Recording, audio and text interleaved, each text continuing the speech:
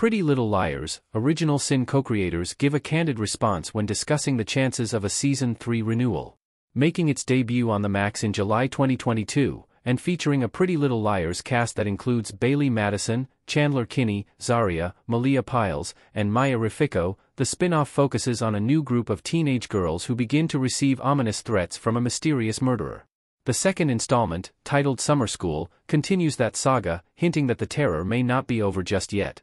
In an interview with Entertainment Weekly, co-creators Roberto Aguirre-Sacasa and Lindsay Calhoun address the possibility of Pretty Little Liars Season 3. Both say they are unsure of the show's future, though hopeful that it will be renewed, as they aim for 5 seasons. Aguirre-Sacasa, who created the long-running Riverdale show, talked about the spin-off's path forward, and Calhoun agreed, underlining the focus on horror.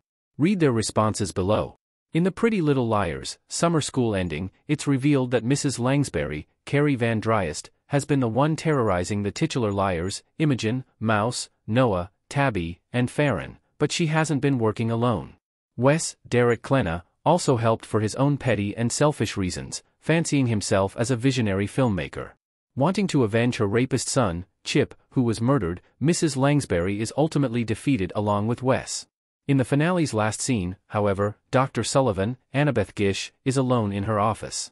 She's looking forward to the success of her upcoming book and refers to the protagonists dismissively as narcissists, which is a bit of a turn for the original Pretty Little Liars character. But in any case, before Dr. Sullivan can celebrate too much, she's brutally murdered.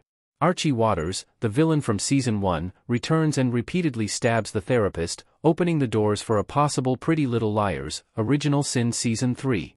The finale, written by the co-creators and directed by Seidenglanz, functions as a fitting farewell for the new Pretty Little Liars cast in several other ways. But it's clear that, if the opportunity arises, there are plenty more stories to tell and other horror tales to pay homage to. It remains to be seen whether the teen drama joins the list of relatively rare Max originals to get to Season 3.